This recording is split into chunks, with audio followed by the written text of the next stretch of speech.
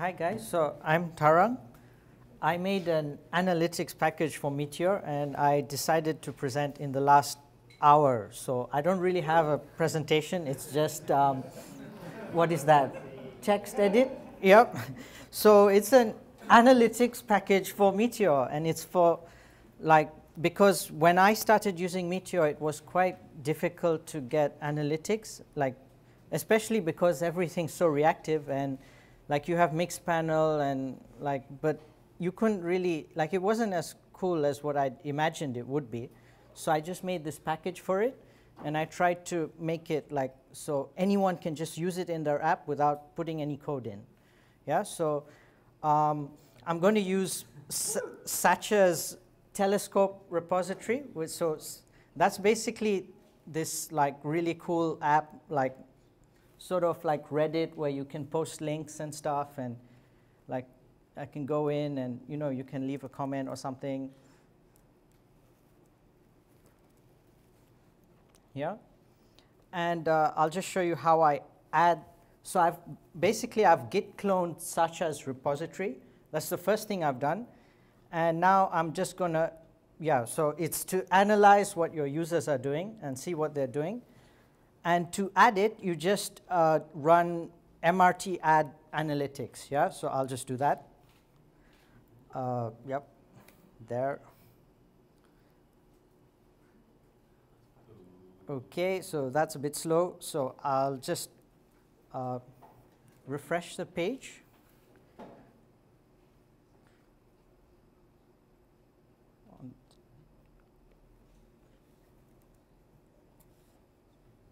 Yep, not working now all of a sudden, which is not good.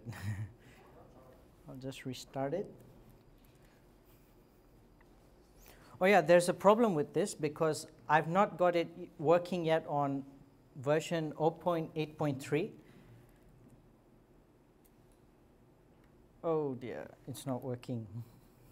Basically, this is the package on Atmosphere.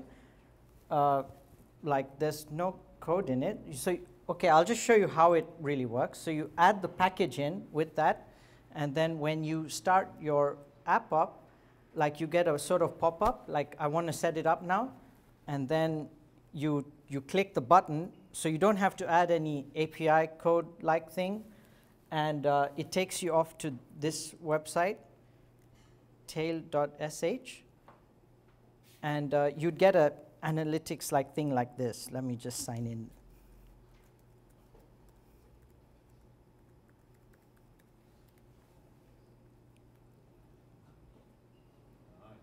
Yeah, so you see your visitors in real time, whatever they're doing. And I mean, it's seriously creepy to a degree, what you can do. OK, let's see what I can get. Oh yeah, so I've also linked it up to the hooks in Meteor. So you know how everyone has template.something.events. So this way I can basically get all the events in your app, so you don't have to add them again. So when someone does something, we just track it, right? And hopefully I should have some from before. And also I've linked up the users, so when someone signs in, we just get all the users listed over here. So pretty much all the packages on Atmosphere, I've linked them up. So if they're Facebook or whatever, that's me. So you can see it's grabbed my Facebook picture and, OK, last seen, where I was from, and all the stuff I did. Even if I backgrounded the window, I got that as well. Yeah, and the browsers I use, and how many times I came. And also with Meteor, it's with DDP. So when you connect, there's also a sort of a WebSocket connection after. So I also track how long it takes to connect, because obviously if it's less, it's much better, right? So most of these that's really small, but that says 3 seconds, and that's really bad because that's 10 seconds.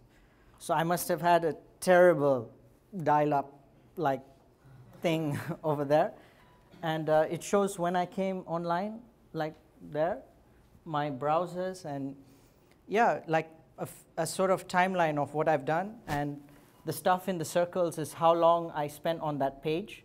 So I've got it linked up with Iron Router, Backbone, and Meteor Router as well. So you don't have to link your pages up. You just add it, and it does all of that for you. Like, you don't have to really know coding as well. OK, so you can also have many servers and stuff, and we track the errors as well. So like, if you add the package and it's on, like, hosted on Amazon or something, and you don't want to really see the logs, they just come here, and you can also get an email whenever you get an error. Yeah, so I get an email like, cannot read property geometry of undefined, and yeah, it's kind of annoying, that one. Yeah, so, and I can know about my server. OK, I'll just go to this one. I can know about my server, like the version of Meteor I'm using, stuff about it, like the processor, the RAM, yeah, the CPU load, the amount of memory the Meteor process is using, and the amount the server is using. And I got some stuff like the environment variables there, the load. And I got some trends over there, so like the number of sessions. Yeah, it's a bit, no one visits that site, kind of. Yeah. See that in the graph. Yeah. OK, so because what's nice with Meteor is that you have a WebSocket which is always connected to the user. So when they close the browser, the WebSocket disconnects. So you can kind of see how long they've spent, like exactly in the number of seconds. So you can find out like the average time they keep their browser open. Because I use a publish function, and I just watch for when they close it, and then I just see how long they spent on it. So we can track it like that. And the browsers people use, which is kind of like everyone loves Chrome. Yeah, the users over time, the pages that people visit, and I got like an animation thing and an aggregate of the DDP load time, like I showed you with the users. And yeah, this is what I was going to add this, but it's not yet done. So when you make a Meteor app, it packages your app into a single file. So I wanted to track the size over time, like how your app has grown in like bytes and stuff. And there's also like error tracking. So on the server and on the client, like if there's an error, like maybe something is undefined, or like Blaze is undefined, like for me just now.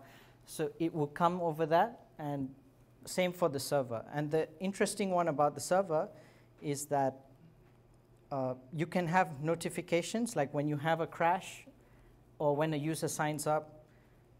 And yeah, that's it.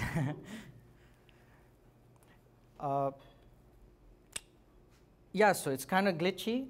It hooks to event hooks and events, and that's how we determine who the user is, because the publish method knows the user. And I'll just add questions and my Twitter if you want to ask me there. Yeah.